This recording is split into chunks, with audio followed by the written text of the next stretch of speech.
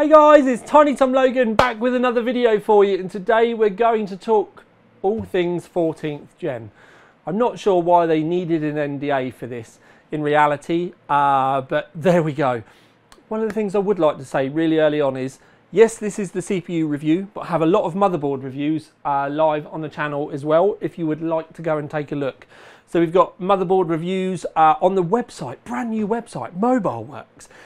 You can all zoom in and it's just lovely, and hopefully it's a nicer place for you to be if you're still on your desktop as well. But Maximus Dark Hero, full review. MSI Ace Max, full review. Then we also have Z790 Aorus Pro X, full review. There are previews live for all of the boards, including on the channel the new Formula and the Apex Encore.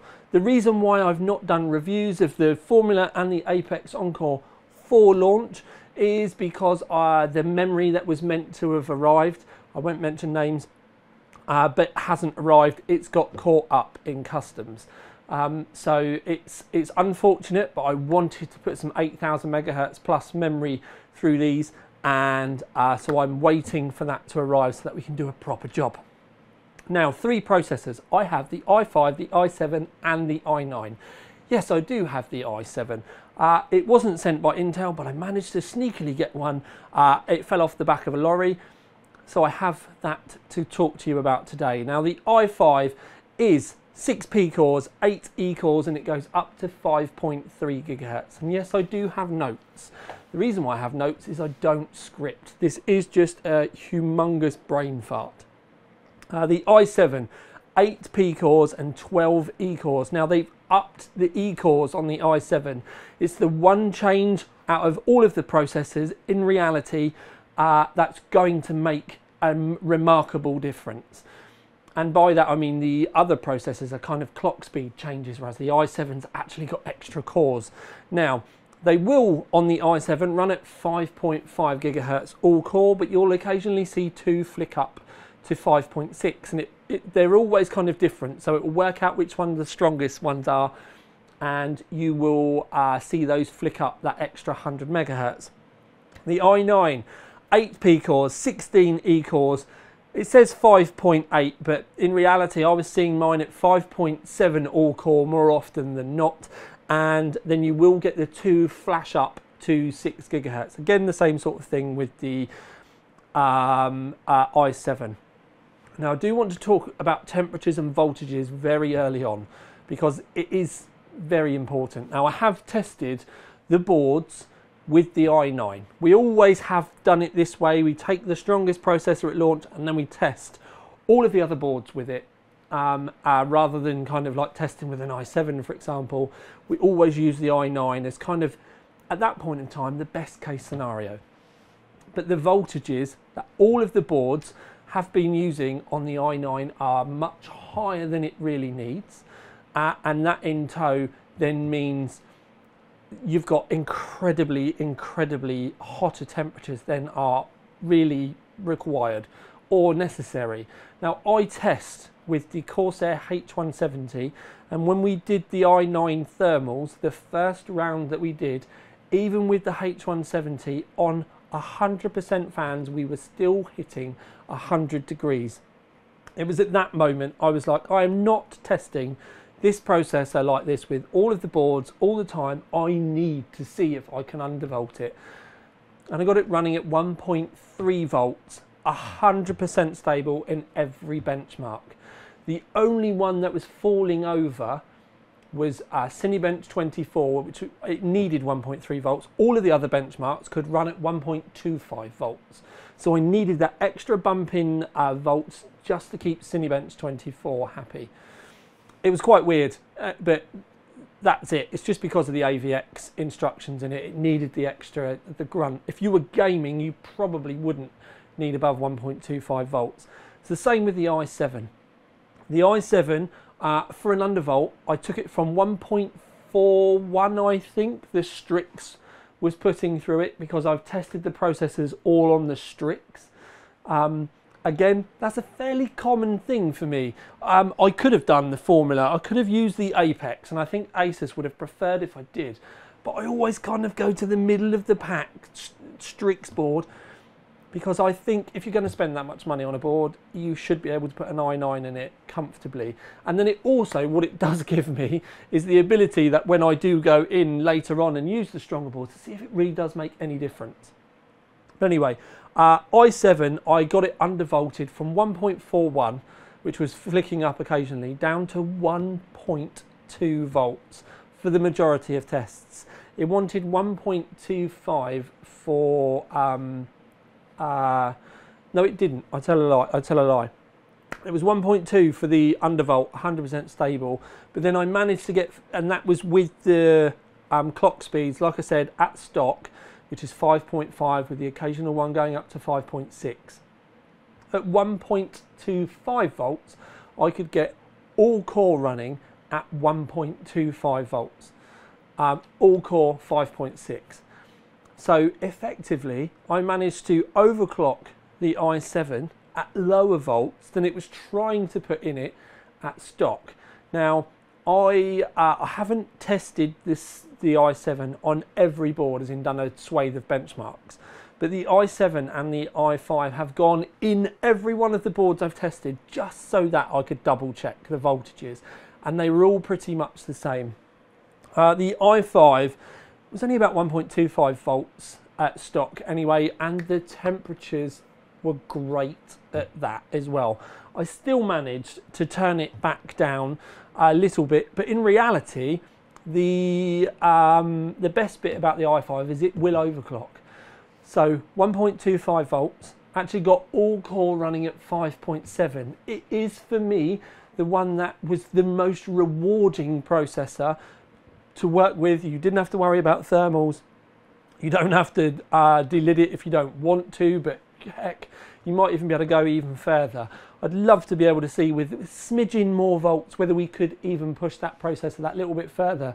But I'll show you the graphs just so that you can see that just by undervolting that i9, we took 20 degrees off the temps.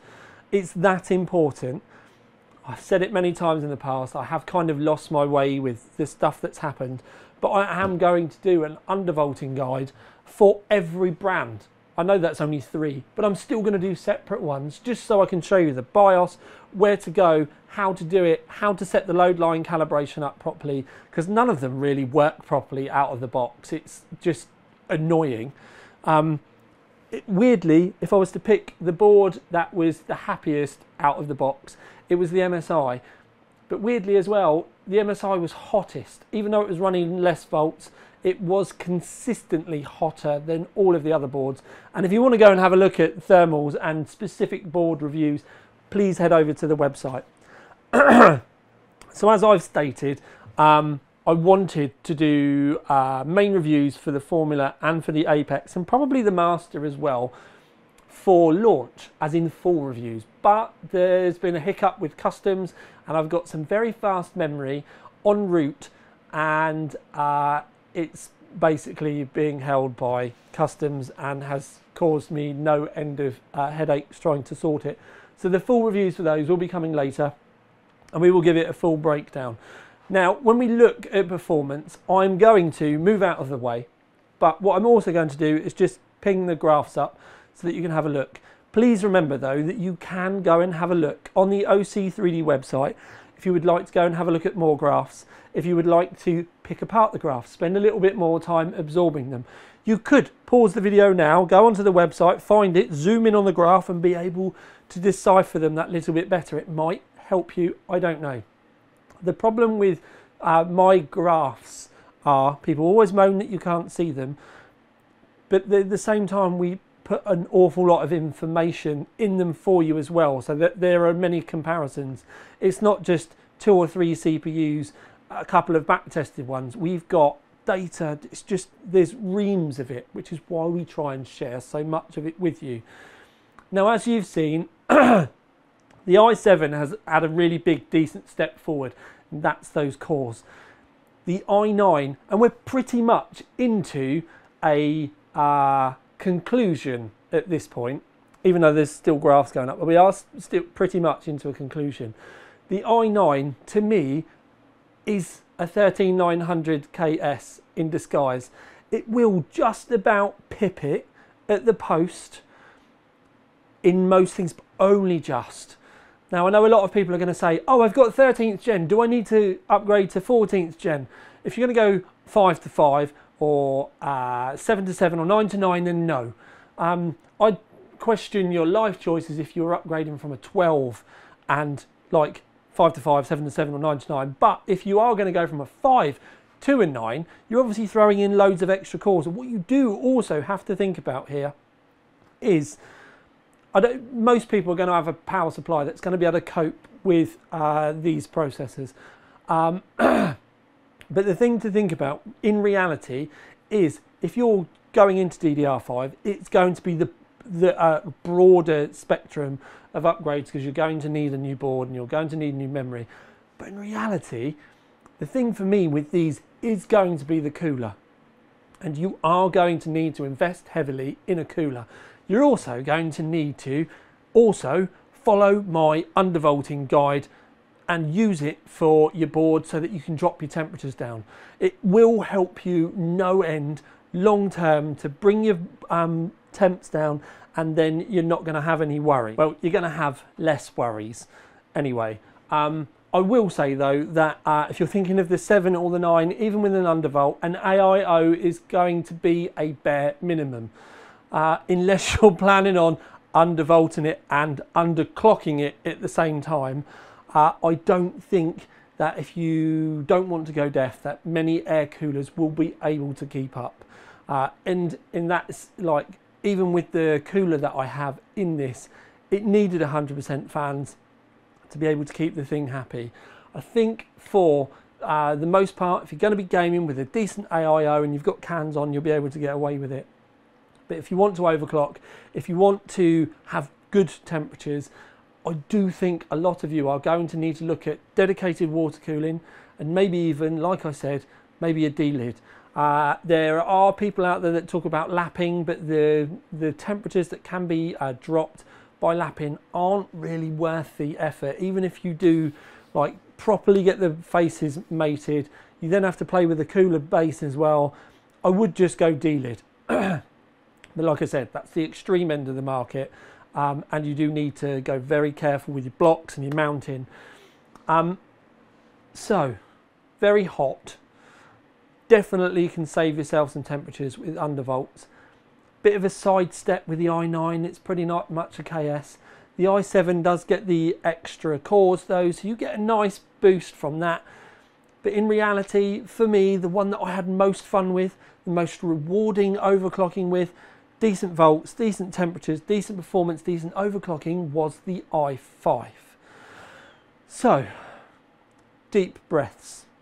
Some disappointment, some quite fun stuff, many lots of hot stuff. But please, please, please, let me know what you thought in the comments. Are you going to buy it? What would you team it up with? What board do you want? Don't forget that there will be more stuff on the website, more stuff on the channel. But for now, this has been a very dry-throated Tiny Tom Logan with another video for you. Out. Ding! Love you, sis.